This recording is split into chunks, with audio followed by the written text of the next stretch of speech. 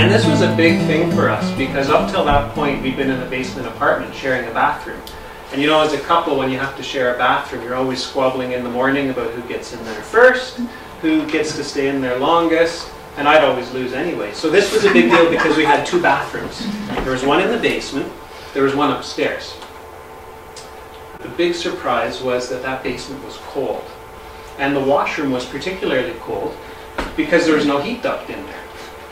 And the window was about the size of a toaster.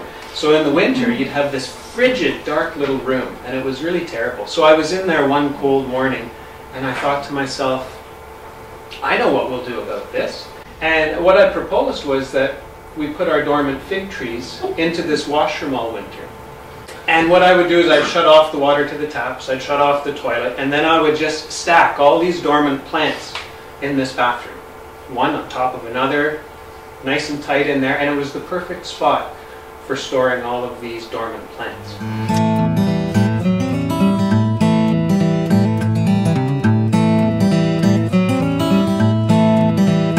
So there's lots of people that haven't grown up eating fresh figs, and I get the question often, well, why would you go to the trouble of growing figs? Yeah. And the thing about a fig is that once you pick it, it doesn't ripen more. And the ones that they sell in the grocery store, they have to pick them when they're less than perfectly ripe so that they ship well. So you can never get anything that's as nice as a nice warm fig that's perfectly ripe from your backyard. So in terms of how fig trees grow, this is how they want to grow. They are a messy tree. They will be a messy, scraggly bush if you let them be. They'll grow every which way, they'll sucker. It's not a pretty tree naturally, because I prefer a tree form. You're looking here at a tree with a single stem. There's no right or wrong. You can grow your fig as a bush or as a tree. I told you about how I put all those figs into the basement washroom. Well, a bush is wider, and I realized quickly that I couldn't fit as many bushes as I could trees into this small space. So that's how it started out, was just for storage reasons. I thought a narrower plant and I can squeeze more into a small space. If someone gives you a fig bush that has a number of stems, you might be wondering, well, how do I make that into a fig tree? And it's not that difficult. You take your pruning shears and you prune off all but one main stem.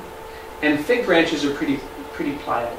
And so you put a stake beside the main branch, and you can just tie it up straight to the stake, and leave it there for a year or two until that wood hardens a little bit, and then you have the framework for your main trunk.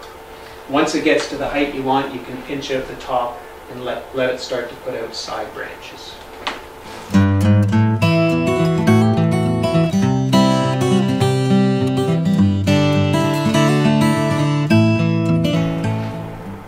A lot of people have this idea that the fig is a desert plant and it wants to be starved for water. Yes and no. In the winter time, when you have a dormant plant, the worst thing you can do is overwater it because it'll rot the roots. But in the summertime, when your fig is actively growing, if you cause it to dry out, if you don't water the pot enough, then very often it'll drop all the little fruit. So that's the worst thing you can do. So it doesn't like dry conditions in the summer. You want to water those pots. Sometimes it's daily, depending on how big the plant is and how big your pot is.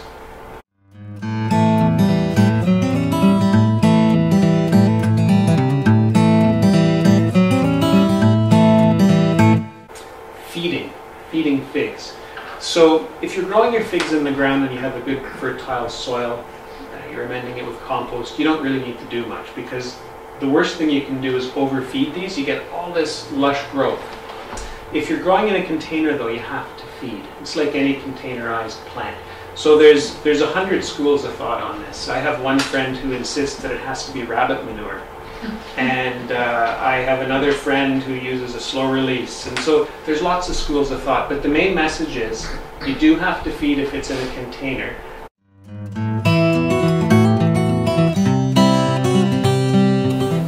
So another tactic to overwinter your figs is to put them outdoors and bury them.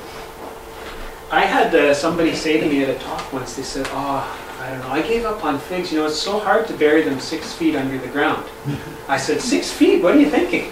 But they had this idea that the fig had to go down 6 feet to protect it from freezing. And of course, it can freeze when it's dormant. So here in Toronto, you can very often just lay them on the surface of the ground and mulch, and that's more than enough to protect them.